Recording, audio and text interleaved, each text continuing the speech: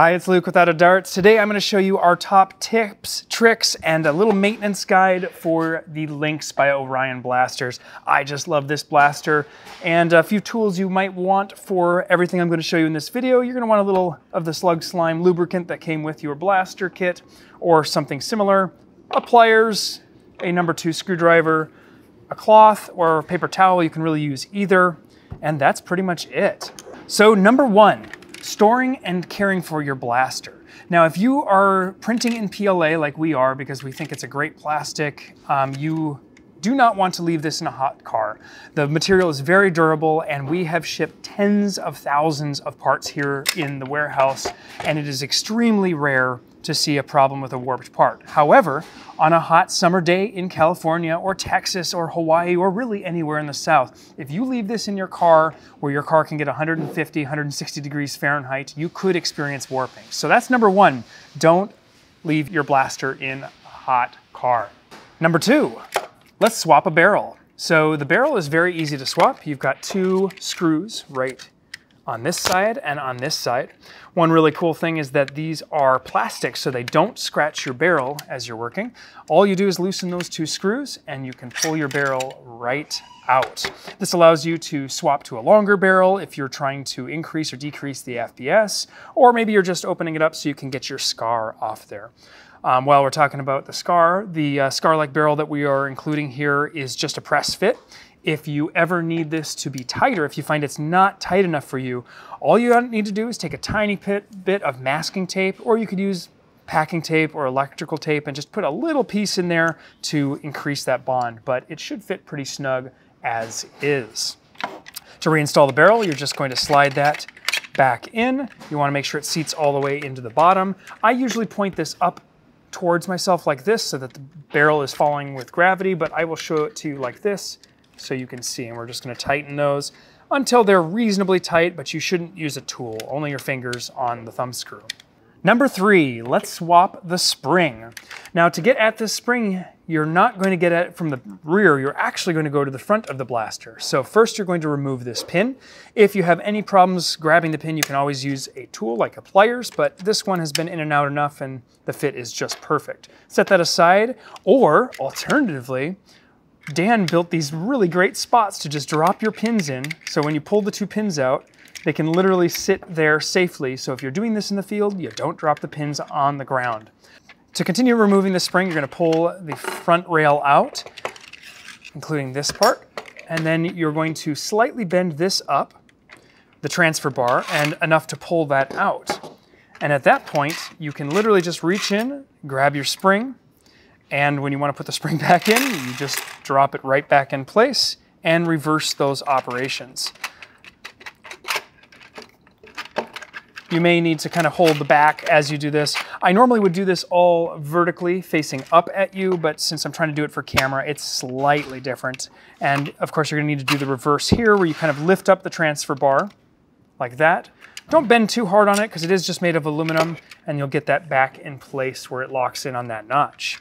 Then put your parts back together. And this is one of the best parts about the Lynx, is how easy this is to do in the field really, really fast. You'll notice I could probably get this spring swapped in about 30 seconds, and I'm sure there are people out there that can do it in about 10. Number 4, let's tune our pusher air seal. Now, if you haven't built your own blaster, back here is the actual pusher. I'm going to prime the blaster so I can move this around to show it on camera. And this is essentially what creates the barrel seal for firing the dart. And it's really important that this is a good seal, but not too good, or you're going to have a frustrating time to prime it. Now, one way to check if you're getting a good air seal is to plug your barrel with your finger up here, nice and firmly, prime the blaster, and then fire. And you should get a couple seconds of hang time. Now, some of them will hang longer or shorter depending on how much lubricant, your tolerances and everything, but as long as you get a couple seconds, you're not going to get any better performance by, say, getting 20 or 30 seconds. So when you have that in the farthest back position, you can take a screwdriver and you can actually adjust, you can dial that in or out. Now, if you tighten, meaning this way, you're going to increase your air seal, and if you go the other way, you loosen the screw, you're going to decrease the air seal. And what's happening there is you're essentially compressing that O-ring together, which makes it wider.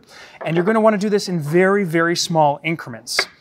So I'm going to actually go ahead and truly do this, because I think the air seal might be leaking just a little bit there, even though in reality the performance-wise was just fine. So I've tightened that just slightly, and we'll try again and see if I get any better performance on the actual air seal itself. It might have been pretty similar, but you'll get the idea. Number 5.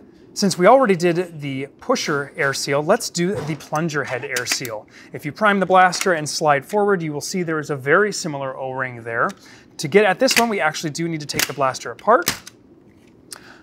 So I'm going to again pull the front pin, pull the front of the blaster off, push the transfer bar up, and this time I'm going to pull the entire assembly apart to get at the actual plunger. So this is the same concept here. We are going to tighten this to increase the air seal or make the air seal tighter, or we can loosen this screw and it will decrease the air seal, or at least decrease the size of this part. Now the way you're going to want to kind of test this is you want these parts to have just a little bit of holding power here. Not so hard that you have to yank on it, but not so loose that it just falls right out.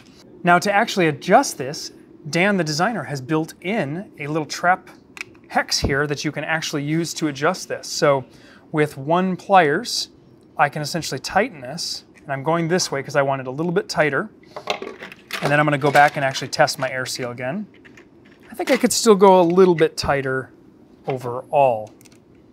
So again, I'm going to go just like a quarter turn at a time. You don't want to go too far. And to me, just one more little backed out piece. And that's feeling pretty good. A tiny amount of resistance, a little bit of pull, but not too much.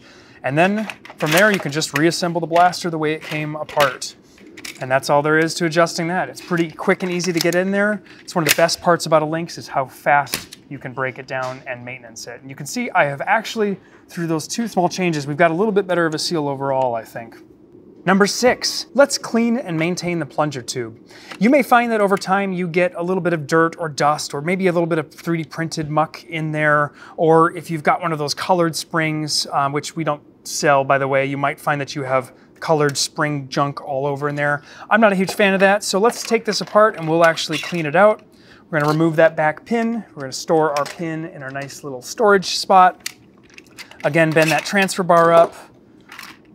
Pull the spring out, and we'll go to the back here, and then we'll actually pull the entire 8-inch plunger tube out. Now this one is not a great example because this blaster hasn't seen as many hours of use, but from here all you're going to want to do is take a paper towel, or you can use a terry towel, whichever you prefer, and you can kind of basically push through, and you can do this a couple times as needed, and you can just clean up any gunk that's in there.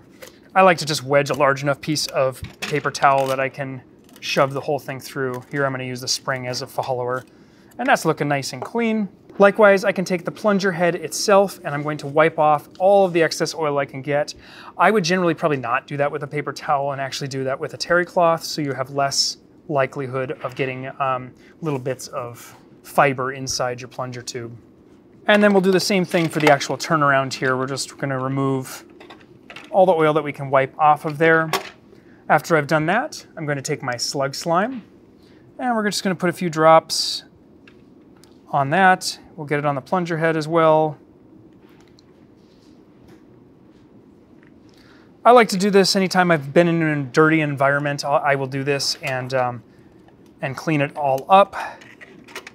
And then we're simply going to reverse the directions and we'll reinstall everything. And there you have it. I hope you've enjoyed this video. I would love to hear from you. What tips and tricks and maintenance things have I missed on this blaster? This is not a normal channel video. This is really for our customers. So we're dedicated to updating and re-uploading this video since it's on our second channel. And if someone comes up with a good enough idea, we will actually film it and we will add it to this video and update it for future customers and viewers. Thank you so much for watching. Until next time, I'm out of darts.